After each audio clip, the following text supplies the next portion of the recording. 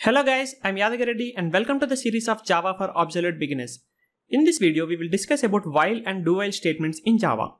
So generally, we have four types of looping statements in Java, right? Those are while, do-while, for each. So out of these four statements, we will look at the while and do-while statements in this video. And in my next video, I will try to cover for and for each statements, okay? So first of all, what is a while statement? The while statement continuously executes a block of statements while a particular condition is true. So that means here we are executing some statements continuously. So we are executing these statements continuously until the condition is actually returning false. Okay, so when the condition is actually returning true, we are executing the statements. So until the condition is returning false, we will execute that. Okay, so when the condition is actually returning false, we will break that one and we will come out of it. That means we will not execute the statements anymore. Okay. So first let's see the syntax of this while statement, then we will look at one example. Okay. So here, as the name suggests, while statement means first we need to write the while keyword. Okay.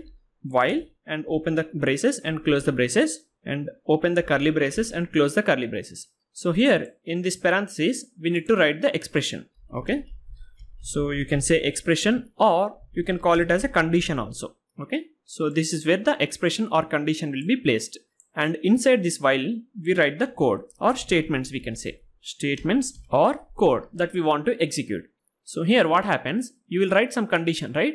So until this condition is actually returning false, you will execute this statement. That means when this condition is actually returning true, you are executing this.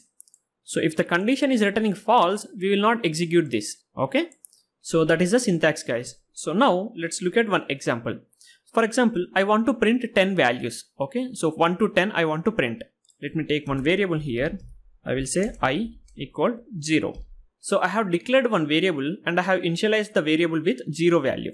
So now here I need to write the condition, right? So I will say I less than 10. Okay, that means until the I value is less than 10, I can execute this statement. So let me write one statement. I will simply print the I value here.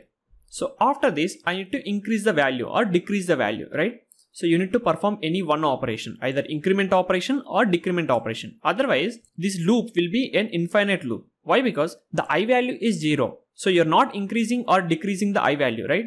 So it will always a 0 and 0 less than 10. So that is always true, right?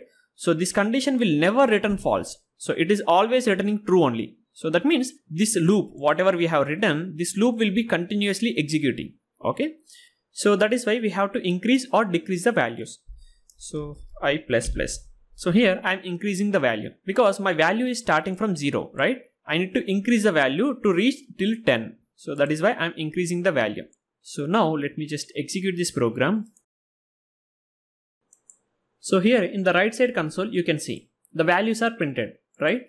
So first 0 value will be going, okay, and it will compare 0 less than 10 and it is returning true, right? So it will print this value. So that is 0, okay. Then next time I value will be incremented. So I is 1, okay. So I, that means 1 less than 10. That is also true, right? So it will print the 1 value also. Like that it will try to print, okay. So when the I value reaches 9 here, it will print 9, then it will increment the I value. So when the I value is incremented, it will be 10, right? So here the condition is checked next time, okay? 10 less than 10. So that is returning false, right? Because 10 will not be lesser than 10. So that is why this condition is actually returning false. So that time it will come out of it. So it will not print 10 value here.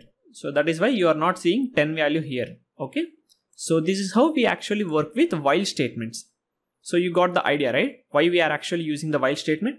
So it is almost similar to a if condition only, but with looping, okay? In if condition, what we actually do, we verify the condition, then we execute some code, right? Here also we are verifying the condition and we are executing the code. But this code we are executing continuously, okay? In the if condition, only once the code is actually executed. But here, the code will be executed until this condition is actually returning false, okay? So that is how this while is actually working. So next we will look at the do while statement. So what is actually a do while statement? So in this while, what we are doing, we are verifying the condition first, then we are executing the statements, right? In the do while, it is a little bit reverse, okay? So what we actually perform in do while is, first we execute the statements, then we verify the condition. Okay. Here, first we are verifying the condition, right? So if the condition is actually returning true, then only we are executing the statements. If the condition is returning false, then we will not execute anything. We will come out of it, right? But in the do while, first we execute the statement, then we verify the condition. So before I explain the do while, let me show you one more example with the while only. Okay. So here, if I put 10, what happens? This condition will be returning false, right? So this will not print anything, right? So let me just verify that. So now you see, nothing is printed in the console, right? Why? Because the I value is 10. So already it is 10. So 10 will not be lesser than 10. So this condition is actually returning false. So that is why this while is not executing. Okay. So this while will be executed only when this condition is returning true, right? So let me implement the do while here. So I'll just comment this. So I will write the do while. So how do we write the do while? The same way. First we need to write the do block, then while block.